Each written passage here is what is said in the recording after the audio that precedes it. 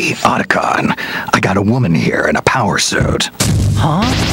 How did you know she was a woman? Yeah. That'd be Samus Aran, the most renowned bounty hunter in the galaxy.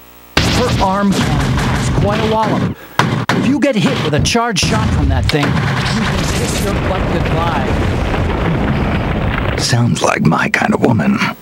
Yeah, well, just don't get too close, Snake. Samus is deadly. After space pirates killed her parents, she was raised by the Chozo and trained in the fighting arts. She's been places and seen things that people like you and me can't even begin to imagine. But underneath that cold metal exterior beats the heart of a woman.